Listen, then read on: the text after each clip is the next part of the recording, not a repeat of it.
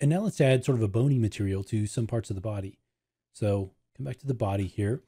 And let's say that we want to, in certain parts of the body, like these raised areas, we want to actually add a completely different kind of material look. Like let's say we have these bony protrusions that sort of come out of the skin and we want to add those in. So one of the things that we can do is add a material that exists within Substance Painter.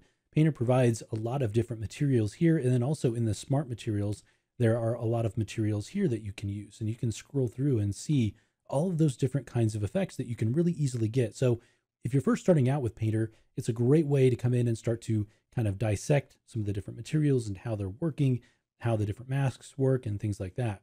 So let's go ahead and add this bone stylized material, and I'm just going to drop it to the top of our layer stack here on our body temp.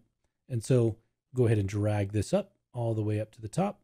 And so now you can see that the bone is actually using the depth, the curvature, things to define. You can see these are lighter areas around the edges where we have darker edges down here. And so if we open up this folder, you can see some of the different elements that go into that bone. So we've got this color here with a dirt map with levels on it and a mask being created there. We've got base color here. And so you can see all of kind of the elements that go into that. Now, let's say we want to keep this material, but we don't obviously want it to be on every part of the body.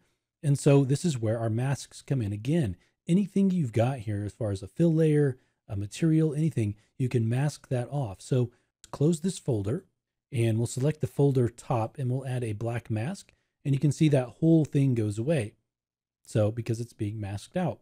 Let's go ahead and now instead of masking this out individually, we're going to turn on symmetry up here at the top. And so this will allow us to create our mask symmetrically. All right. So you can see here, there's kind of a red line you can kind of see on the back there. And if I come up to the top, you can kind of see the cursors on both sides. And so what we want to do now is mask these areas off where we want the bone.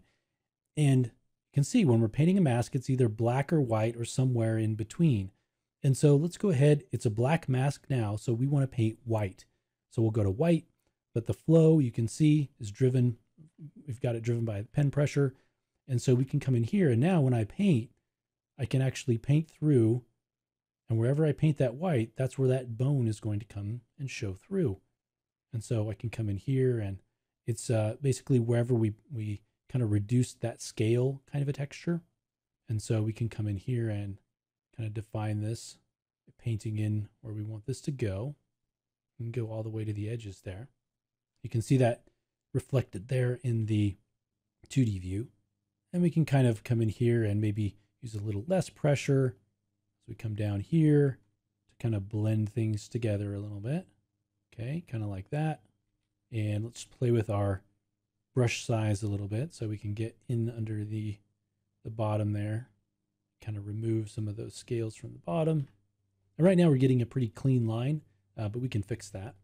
We also probably want to get rid of the scales on the back here. You can see where we have supposedly our wings have been cut off. And so we can come in and get rid of the scales there.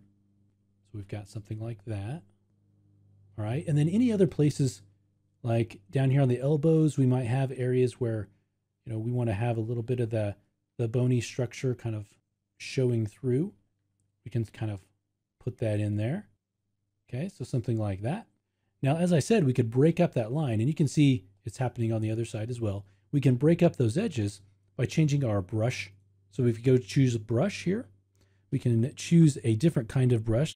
So let's choose maybe this Dirt 1 brush, and we'll just go ahead and double click on it.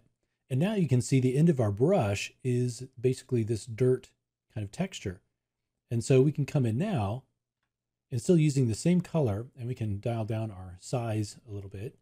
We can come in and we can start to break up the area of transition between the bone and the scales. And so anywhere where you're kind of transitioning between different kinds of materials with a mask or with something like a texture, you can always kind of use your brush and the end of your brush to kind of break up that area of transition. And so we could come in here, start to break up that kind of area. We could come in along the elbow and sort of say that kind of transitions down into the the elbow here and kind of break that up a little bit. Just make it look a little bit more natural. Okay. Maybe a little bit more. This is bone as it comes up in here. And you can also go back in and modify the mask that is masking off the scales. And so for instance, come in here and let's say it's going to be this one. We'll come into this mask and you can see as we click on that, it's not masking it. And so we can come in here on the bump part that's really kind of stands out, come into black, and then we can start to dial out that bump a little bit as it kind of comes into the bony area, just so it's not as like sudden of a transition there. Okay, kind of work that back in. And so a lot of it is going to be just blending these things together. You can see we can come in here and kind of dial that bumpiness of the cell procedural down a little bit as it's up in here, so it's not quite as drastic. And even just doing that a little bit across the surface, I think will help in terms of making it look a little bit more realistic. It's not kind of the same all around. Okay.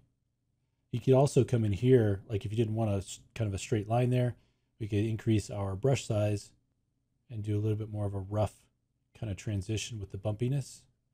Kind of coming into the side of the finger, that sort of thing. Sides of the fingers down here, side of the thumb, all the way back up. All right, something like that. So once you've got that texture created and kind of blended in with the bone, the next thing that we're going to do is actually work on the jumpsuits. For the jumpsuit, it's going to be a little bit different. It's not as organic.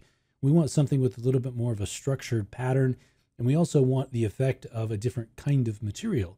So something like a velvet or velour kind of a look, which we can get that look in Maya with some Arnold shaders, but we want to get the texture down the way that we want it here on our jumpsuit. So we'll do that next.